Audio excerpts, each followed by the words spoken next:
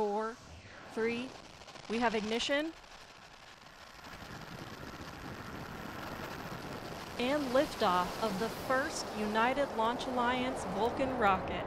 This accomplishment marks a significant success for ULA, Blue Origin, and NASA. After nearly a decade of planning, designing, assembly, and testing, United Launch Alliance's efforts have reached fruition with the maiden launch of its Vulcan rocket. The inaugural flight of this launch vehicle took place this morning at 2:18 a.m. Eastern from Space Launch Complex 41 at Cape Canaveral Space Force Station. As the countdown approached L-6 hours, marking 8 p.m. on Sunday, the launch complex received the green light for clearance. Within an hour, the preparations surged ahead, entering a heightened state of readiness as they initiated the chilling process for the feed lines, gearing up for the imminent tanking procedure. Following the completion of all polls, the entire launch team, including engineering specialists and leadership, unanimously agreed to proceed to the final phase of the countdown. Without any interruptions, the countdown progressed smoothly,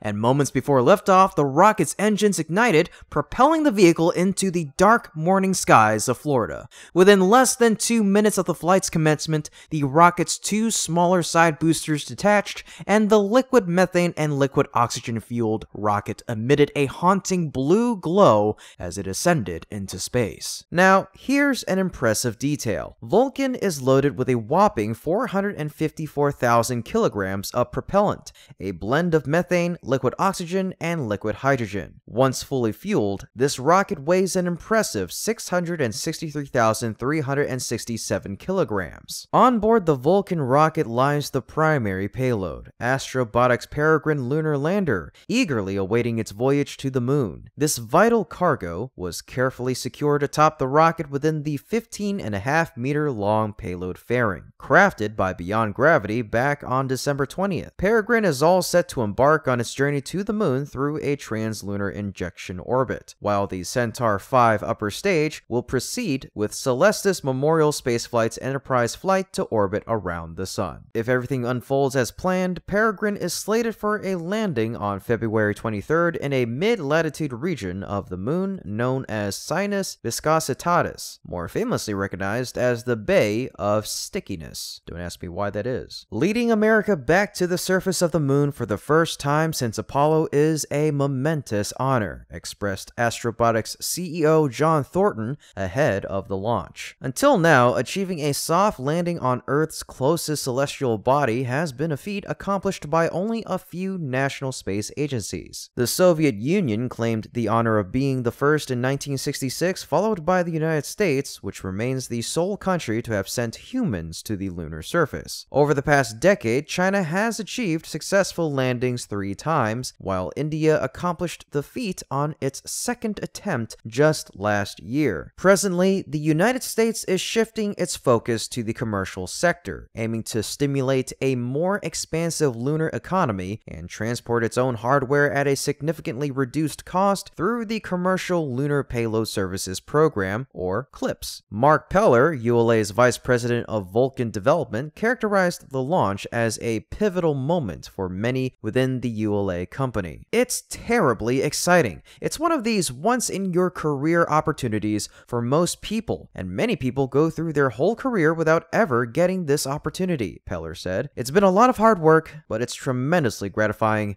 and it's really helped us at ULA obviously develop our capabilities internally to bring new products to market. ULA President and CEO Tori Bruno formally announced Vulcan to the world on April 13th of 2015, about 7 months after its announced partnership with Blue Origin to acquire BE-4 engines to power the booster stage of this new rocket. The transition away from the Russian RD-180 engines, which were utilized in the Atlas V rocket, stemmed from the U.S. Congress's pressure following Russia's 2014 invasion of Crimea. Originally slated for its inaugural flight in 2019, the rocket faced numerous developmental delays, coupled with setbacks in the delivery of the BE-4 engines. Astrobotic CEO John Thornton highlighted ULA's impressive legacy, boasting a perfect mission success rate since its establishment in 2006 as a significant factor in their selection of Vulcan as their spacecraft. Vulcan may have a new name, but it essentially embodies an upgraded version of Atlas V, which gives us considerable assurance, Thornton mentioned. They've been an exceptional partner throughout the years,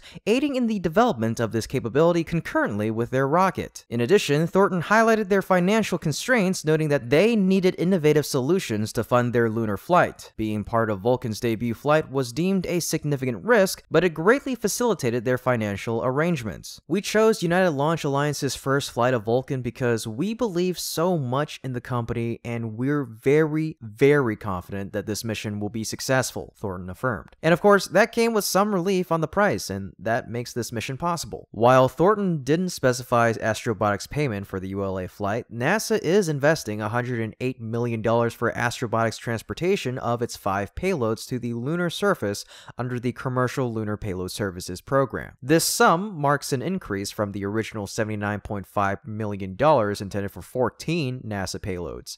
The augmented cost was influenced by COVID-19 related supply chain disruptions and a shift in the landing location in 2022, according to NASA's Joel Kearns. Consequently, the offloaded payloads are set to fly on other CLPS missions. Wentz highlighted that Vulcan primarily consists of legacy hardware with a range of enhancements or modified versions, which ULA believes contributes to bolstering confidence. With the exception of the BE-4 engine, all other hardware or their derivatives have been part of previous Atlas or Delta flights, catering to various customers' missions, Wentz explained. This track record has provided us with the confidence to extend our support to NASA and Astrobotic's missions. Furthermore, Northrop Grumman is supplying an enhanced version of its solid rocket boosters for this mission. The pair of GEM 63XL engines, in combination with the BE-4, will yield just over 2 million pounds of thrust during liftoff. In future Vulcan flights, the potential utilization of up to 6 engines could yield a maximum thrust of 3.3 million. Comparatively, the thrust varies across different rockets. A Falcon 9 generates about 1.7 million pounds, while a Falcon Heavy boasts 5.1 million pounds. Atlas V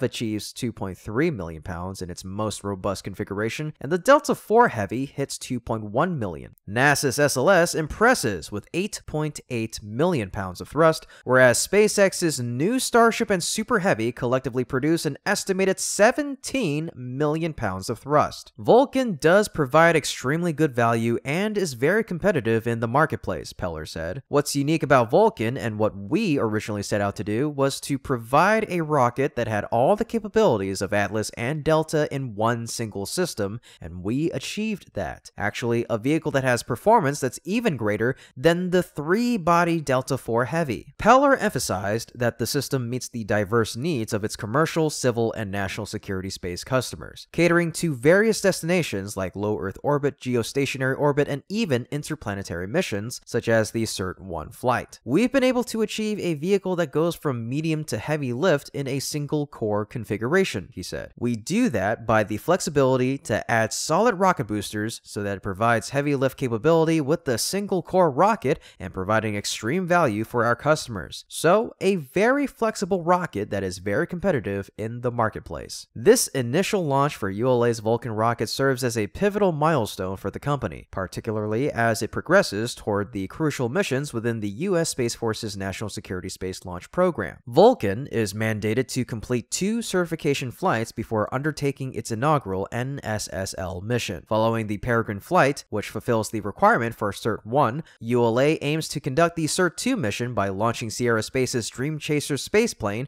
to the International Space Station. Peller mentioned a 60-day period set aside for comprehensive data review post-CERT-1 launch, ensuring preparedness for subsequent stages. They anticipate scheduling the CERT-2 mission for around April, coinciding with another ULA mission to the ISS, the launch of Boeing's Starliner spacecraft for the crew flight test. Whether both missions will occur within the same month remains uncertain. As ULA sets its ambitious schedule for the coming years, the promise of increased launch rates and evolving capabilities stands at the forefront of their plans. With multiple missions lined up and the prospect of heightened productivity, what pivotal milestones and advancements do you anticipate for ULA's future endeavors. How might this surge in launch rates influence the landscape of commercial space missions in the near future? Next year, the rate increases to a total of 28 launches for the year, Wentz said. We're also putting in place a secondary capability where we can do vertical integration of a second vehicle in parallel, and once that capability is brought on board, our flight rate will increase. As we conclude our glimpse into ULA's ambitious plans for the upcoming year and beyond, the trajectory of their launch schedule invites contemplation. What implications might ULA's planned surge in launch rates hold for the broader space industry? How do you envision the future of space exploration amid these evolving capabilities? Join the dialogue and share your thoughts on the potential impacts and advancements sparked by ULA's expansive launch schedule in the comments section down below. Otherwise, folks, that's about it for today's episode. Thank you so much for tuning in, and if you want to support our channel even further, you can hop on over to our Patreon through the link in the description below. Sign up and become a patron today to gain access to exclusive content. Sounds exciting, right? In any case, we still appreciate your generosity and your passion for space exploration.